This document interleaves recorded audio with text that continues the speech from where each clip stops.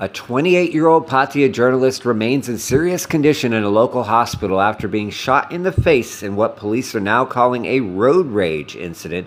Meanwhile, the 32-year-old suspect has since surrendered and remains in custody as of press time.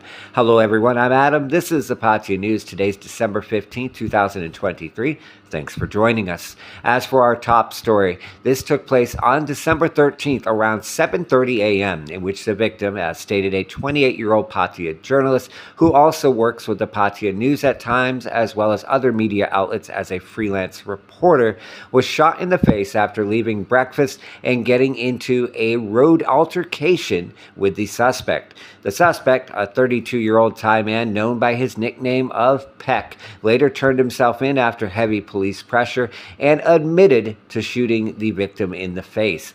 However, the suspect claimed it was in self-defense, but police are a bit skeptical of this claim because, number one, the suspect also admitted he was heavily intoxicated at the time, and number two, the suspect had a shotgun with him and the victim was not armed whatsoever.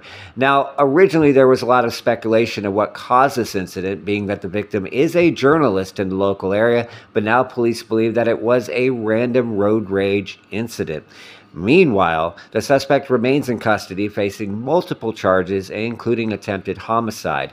The victim remains in a local hospital and may actually and unfortunately lose eyesight in one of his eyes, although at this time doctors say that he is stable. He had previously needed blood, but thanks to generous donations, he was able to get the blood that he needed, according to doctors. Meanwhile, the father of the victim, who's also a prominent local news reporter, has called for police to give a transparent investigation of the entire situation, including reviewing CCTV and making sure what exactly happened in this particular situation, while also thanking the local community for the outpouring of support for the local reporter's injury. As always, we thank you for tuning into the Pattaya News. We'll continue to give you updates on this and all other stories here. Make sure you like, subscribe, and follow so you can get the latest right here from Pattaya.